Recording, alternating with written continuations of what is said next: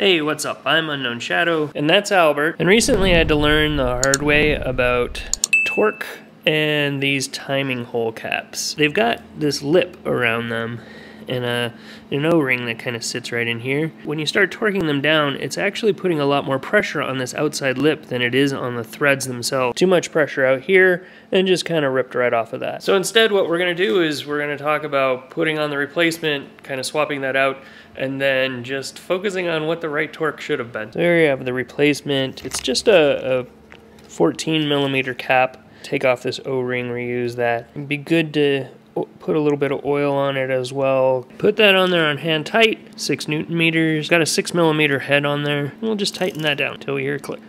And that's it. That's tight enough. You know, sometimes we all get into a rush and we try to put a little bit too much torque on stuff. These little timing caps, they don't take a lot of force. 6 Newton meters, basically nothing. But that's it. Hopefully you're having a good day. Thanks for watching. Bye.